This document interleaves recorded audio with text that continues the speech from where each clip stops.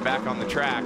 As we take a look at getting someone on their tracks, there's no snow in Crump, Texas, as far as I know. I mean, maybe just a little dusting here and there, but one of the best snowmobile riders in the world comes from there, Colten Moore. Yeah, Colten he never ceases to amaze me. His confidence and just how relaxed he is coming into this year's event, really, I mean, it puts him at the top.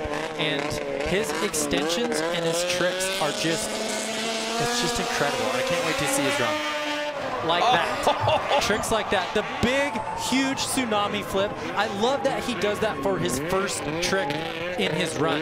This sets the tone for his run moving forward.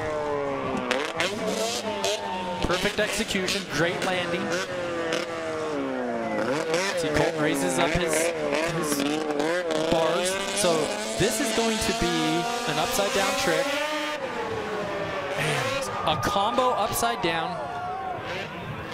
You know, the biggest thing that Colten wanted to do coming into this year's event was, I'm not going to come with anything new for freestyle. I'm going to do my big tricks that I know, and I'm going to just be relaxed and stomp out a smooth run. And that's been Colten's downfall a little bit, is that he's been a little erratic. And so to see him nailing this run is great for him.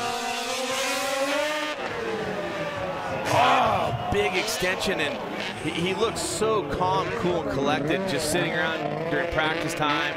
You know, just really, I mean, in the moment, absolutely. One of my favorite tricks, Holy Grab. A little shy on the extension there, but a little tight to do it perfect. You want the arms all the way extended, correct. This will be his last hit of his first run. Big stripper flip. Perfect landing. This is what I wanted to see from Colten, was him dialing in the course.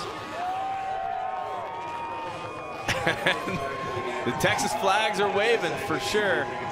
And any fault in that run? I mean, a little bit light on one extension, but I mean, the upside down tricks were hard to compare. Those are just monstrous tricks, and this will be enough to take Willie Elam off of first place.